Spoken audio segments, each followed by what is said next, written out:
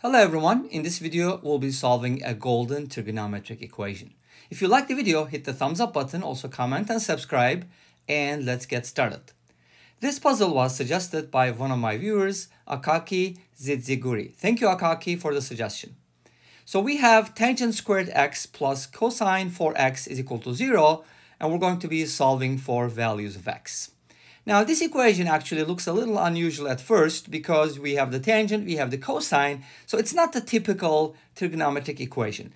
And the solution method that I'll be using here uses a lot of substitution, a lot of good algebra, so stay tuned, hang on tight. Okay, so the first thing that I'd like to do is write the tangent squared as sine squared over cosine squared. Okay, so let's start with that one. And what I'd like to do next is I'd like to write the cosine 4x using the double angle formula. And just as a quick reminder, what is the double angle formula? And we use this in our other videos as well. Cosine to alpha, as you'll remember, there are three formulas for cosine to alpha. But we're going to be using the one that has cosine in it, cosine only. And that one is 2 cosine squared alpha minus 1. All right? So if you apply that, so in other words, if you say that alpha equals 2x, then you should be getting something like this. 2 times the cosine squared of 2x minus 1 is equal to 0. So we got our equation, but here's the problem. We still have the cosine squared x along with the cosine squared of 2x. I mean, squares can be taken care of, but we do have kind of two different kinds of things. So we still need to use the double angle formula one more time. And as you know, it's basically substitution. So if you go ahead and replace cosine of 2x with what it is, and you should be getting the following. So 2 times, instead of cosine squared 2x, I'm going to be writing first cosine 2x is going to be 2 times cosine squared x minus 1. And of course, I need to square that and then subtract 1, multiply by 2 and subtract 1, and the whole thing is equal to 0. All right? Cool. Now let's proceed and see how this goes. Again, like I said earlier, this is going to involve a lot of substitutions. Okay, now I'd like to expand this, of course, and one of the things that I'd like to do is because I pretty much have everything in terms of cosine, but I do have a sine squared in the numerator. And I don't like that because they're different kinds, but they can easily be converted because, as you know, the Pythagorean identity, sine squared x plus cosine squared x is equal to 1. Remember that? And if you remember, if we used it in the previous video, the 2 videos before this one had another trigonometric equation with the 100th powers, right? Okay, if you remember in that video, we used this identity. So it's a very, very important identity in trigonometry. Now, this allows you to replace sine squared x with 1 minus cosine squared x. Nice. Now, everything was written in terms of cosine squared, so I can do some substitution. But let me go ahead and expand this first. So if you expand this like a minus b quantity squared, you're going to be getting something like 4 cosine to the 4th power, but multiply by 2, that's going to give you 8 times cosine to the 4th power of x. And then in the middle, you're going to be getting something like minus 4 cosine squared x, and that's going to be multiplied by 2 again, and that's going to be 8 minus 8 cosine squared x. And then finally, we have a 1, multiply that by 2, you're going to get 2 times 1, which is 2, right? But that's going to be a positive one when you square it, remember that? So it's going to be 2, and then minus 1 is equal to 0. Of course, we're going to go ahead and simplify this and write it in the simplest form. Okay, great. But that's pretty much where we're going to go from. So in this expression, obviously, you don't want anything in the denominator. So let's go ahead and make a common denominator. Or we can do the following. Assuming that cosine x will never be 0, okay? Because if it is, then we have a problem. Multiply both sides by cosine squared x. Because if it's not 0, we can do that. Okay, cool. So we're going to go with this assumption. If at the end we find something that makes cosine x equal to 0, then we'll reject that. Okay, cool. Now, if you do multiply both sides, then you should be getting something like this. 1 minus cosine squared x plus, and this is going to be fun because we're going to get a 6th degree. But don't worry, we'll handle that. So it's going to become 8 cosine to the 6th power because I'm multiplying everything by cosine squared, remember? Minus 8 times cosine to the 4th power of x. And this is 1, but I'm multiplying by cosine squared, so it's going to be cosine squared x. And of course, the answer is 0 again. Great. Now, in this equation, what am I supposed to do? Well, first of all, simplify it, right? And notice that negative cosine squared and positive cosine squared, they're just going to cancel out. Great. So we get a simpler equation. Well, it kind of looks a little simpler than that, but still, power-wise, it's actually not that simple, right? When you look at it like, wow, we don't even have a formula. We don't even have a formula for the quintic, right? How am I going to solve this 6-degree equation? But guess what? It is kind of like a double or bi, I don't know, whatever you want to call that. There's probably a name for it. But notice that the powers are all even, which means that I can actually do some substitution here, right? Okay, let's do that. What is that substitution going to look like? Well, first of all, I'd like to do this basic substitution because it helps a lot. I don't want to keep writing cosine x every time. Why don't we call that c? Great. So now I have 8c to the 6th power minus 8c to the 4th power plus 1. Okay, this equation is of 6 degree, but it can be solved if you substitute, say, let's name c squared u. Okay, u substitution. Then in this case, we're going to have something like 8u cubed minus 8u squared plus 1. Nothing happens to the constant, right? Okay, great. Well, this is a cubic equation and obviously much, much better. But still, solving this cubic is going to involve some work, right? I mean, if you're going to use the Cardano's formula, I don't think so. But, you know, there might be some rational solutions, and there are. And I know some of you are going to say like, hey, you know, this is a solution, so why don't we test that out? Nope, I'm not going to do it that way. Forgive me, but I'll use another substitution. How am I going to do that? Okay, I'm going to write this, and I just like it because it's fun. Look at this. 2u, okay, happy birthday song again. So 2u to quantity cubed. I can write that, right? For the 8u cubed. How about this one? Well, I want to use 2u in my expression, okay? So I can just go ahead and do the following. Like if I square 2u, what happens? I get 4u squared, but I do need negative 8. So just multiply by 2. Well, it's done. That's simple, right? Plus 1 is equal to 0. Now, why did I do that? Some people may find it unnecessary, but that's okay. Everybody has a different opinion. Now, what I'd like to do is I want to name 2u something else, right? Okay, how about 2u is equal to y? And don't ask why, okay? So if I do that, I get y cubed minus 2y squared plus 1 is equal to 0. Now you know why. Okay, you see how simple that is? And moreover, we do have a solution right away. Remember what I've been telling you in all these algebra problems. Check for sum of coefficients all the time. Almost always works, right? Most of the time we have y equals 1 as a solution. And it is. Why? Because y equals 1 satisfies the equation. Why? Because the sum of the coefficients is equal to 0. Make sense? Polynomials. Okay, great. So now it means that y equals 1 is a solution, which is nice. Then I can kind of backtrack and find my cosine x values. But that's not the only solution. How am I going to find the other solutions? You can do polynomial division, long division, short division, whatever. Or you can do the little bit of manipulation, which is something that I really like. So we're going to manipulate the y squared. So I'm going to write it as y cubed minus y squared. But then I need to subtract another y squared to make it negative 2y squared. You see, it balances out. Plus 1 is equal to 0. Awesome. Now I'm going to factor this by grouping, and it's going to be beautiful. So take out the y squared, you'll get y minus 1. Take out the negative 1, you'll get y squared minus 1, which can be factored into y plus 1 times y minus 1. Isn't that awesome? Okay, great. I can hear you say this is awesome. Great. So now y minus 1 is a common factor. So why don't we take that out? Let's do it.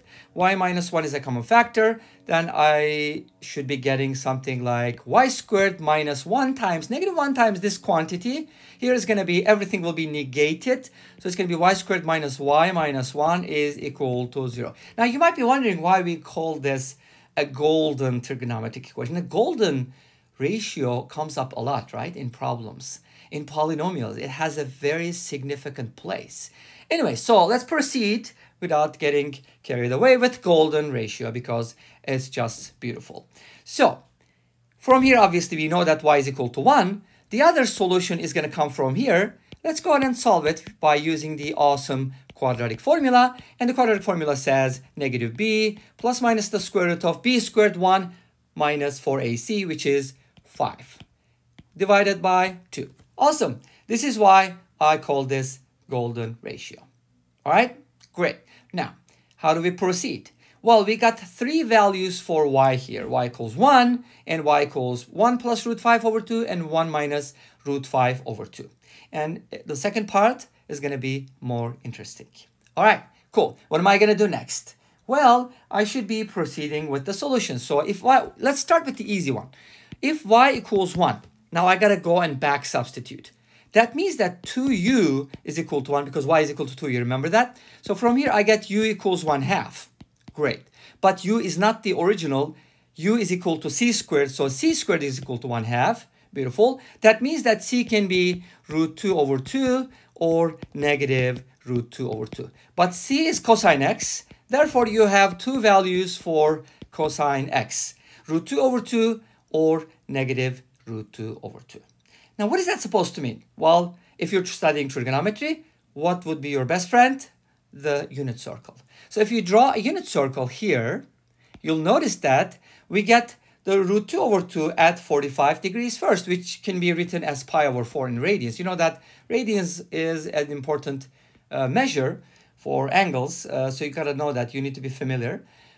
Not as easy as degrees, but you'll get used to it. So pi over 4 is the smallest angle basically that satisfies this, okay? In other words. And then the next one is going to be in the second quadrant, obviously, which is the negative cosine value. And then it's another negative here and then a positive here. So you know that cosine is positive in the first and fourth quadrant, and second and third, it's negative. Okay, cool. So we found 4 values, and then it'll rotate, obviously. You can just keep adding 2 pi, but let's just find the solutions between 0 and 2 pi. Half closed interval. How about that? Okay, because things are just going to repeat. Well, I can just write it as then pi over 4, and then 3 pi over 4, and then 5 pi over 4, and then 7 pi over 4. But how am I going to express those values? Like if I say multiples of pi over 4, 2 times pi over 4 is not a solution, right? That's actually problematic. Then I need to say something like odd multiples of pi over 4. So basically, to keep a long story short, I can safely say that the x values that I get from here are going to be the odd multiples of, and if I start with n equals 1, I can just write it as 2n minus 1 multiplied by pi over 4. So that's going to be my first set of solutions. Make sense? These are all valid solutions. What about the second piece where we have the golden stuff? Okay, so what we're going to do is we're just going to take those values and proceed with them. But it just takes a little bit of algebra. So what happens if y is equal to one of these values? Let's say 1 minus root 5 over 2. Or let's start with the plus version because I can go work off of that. Okay? All right, awesome. Now, so 1 plus root 5 over 2, and the other one is just going to be 1 minus root 5 over. Same thing is going to apply. Cool. Now, y is equal to what? Y is equal to 2u. So from here, we get the u value. If you divide both sides by 2, then you get 1 plus 5 divided by 4. And you can all easily verify that this is going to be less than 1. Because remember, it's supposed to be the cosine squared x because u is equal to cosine squared x, right? Okay. So this is cosine squared x, and I need to be able to take square roots. And it works because 5 is less than 9, square root of 5 is less than 3, 1 plus 3 is less than 4. So this fraction is less than 1. Make sense? Okay, cool. So now I get two values from here. Cosine x can be the square root of 1 plus root 5 over 2, or I get the negative of this because there are two numbers whose square equals that. Okay, cool. Now, from here, obviously, I can work off of the positive value and then take care of the negative inside that because I can just rotate my angle in such a way that I'll also include the negative values. Okay, so I'll hit all the quadrants. What about the other possibility where we have cosine squared x equals to 1 minus root 5 over 4? Okay, you'll probably notice that this is a negative quantity and cosine squared cannot equal a negative quantity. From here, we get two solutions. One is positive, the other one is negative because from Vieta's formulas, remember, the product is negative. Okay, cool. Then this is not going to work, unfortunately. Obviously, you can look for complex solutions, but we're not getting into that right now. Okay, so from here, I'd like to take this one first and work off of that. All right, great. But we don't really know, is there an angle whose cosine is equal to that? Not that I know of. I thought about 36 degrees, but I don't think that works. There might be an angle something like 18 degrees or, you know, something like that. I'm not exactly sure and I haven't checked it out. If you do, please let me know in the comment section. But I'll just proceed with the value. It doesn't matter. You can just plug it in. So from here, I can safely say that x is equal to the inverse cosine function I need to use. So you can write cosine inverse, or some people are going to write this as arc cosine. It's the same thing, don't worry. But I'll just use cosine inverse, and cosine inverse of 1 plus root 5 over 2. So this is going to be one of the solutions. But notice that this is going to be in the first quadrant. Now, if you have an angle in the first quadrant whose cosine is given like this, so let's say your angle is here. Obviously, you can just go ahead and put that in the reflected over the x-axis and put it in the fourth quadrant. It's still going to have the same cosine value. Or if you reflect it over the x, and you're going to get a negative cosine value, which is good because we have both values. Or you can just extend this or reflect this one, whatever. So there are basically 4 values for which this is true. If this is alpha, I have the pi minus alpha, I have the pi plus alpha, and I have the 2 pi minus alpha. So how can I put all that together to include all these angles? And there's actually a really cool way to do it. And here's how it goes. We can basically write this as plus minus the cosine inverse of this value, because that's basically going to take care of the angles, plus minus angles. And of course, you can definitely add multiples of pi to this so that you can also cover the other quadrants as well. Did I say also and as well in the same sentence? So it's kind of redundant, but you get the idea. Okay, cool. So what are the solutions? Let's wrap it up. And I probably need a nicer yellow, right? Okay, so this is going to be one of my solutions. And this is going to be the other solution. And this brings us to the end of this video. Thank you for watching. I hope you enjoyed the video. Please comment, like, and subscribe. I'll see you tomorrow with another video. Until then, be safe, take care, and bye-bye.